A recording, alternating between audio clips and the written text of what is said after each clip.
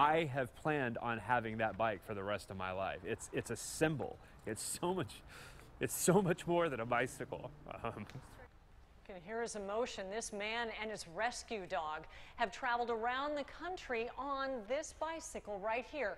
But that journey and his mission just came to a complete stop. Someone stole Mike Minnick's bike this morning during his stay in San Diego. Now, he and his dog are both stranded. Bixby, hey, come here. After just a few minutes with Mike Minnick and his rescue dog, That is her favorite thing in the whole wide world right there. I started to wonder who had trained who. Good girl. Minnick rescued the Border Collie mix from a shelter in Austin, Texas 5 years ago. And she's a wonderful ambassador to shelter dogs everywhere.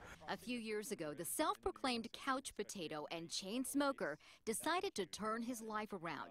He outfitted this cargo bike with everything he and his pooch needed for a cross-country trip. We try to shine a light on the shelters, wanting people to get involved with their local shelters and adopt dogs, as opposed to puppy mills or going to pet stores. Minnick and Bixby have traveled more than 9,300 miles, visiting more than 100 shelters on that bike. On Wednesday, they arrived in Mission Beach.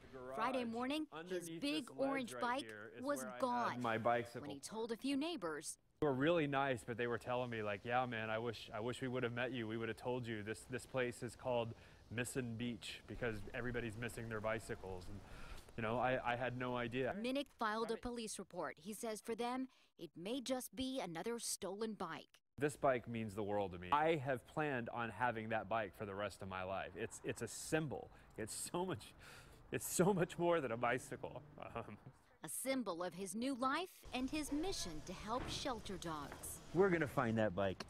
We're gonna find it.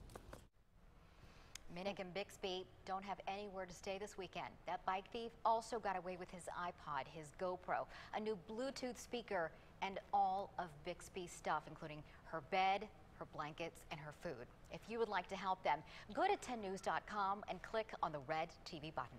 All right, let's hope he gets all of that back and more.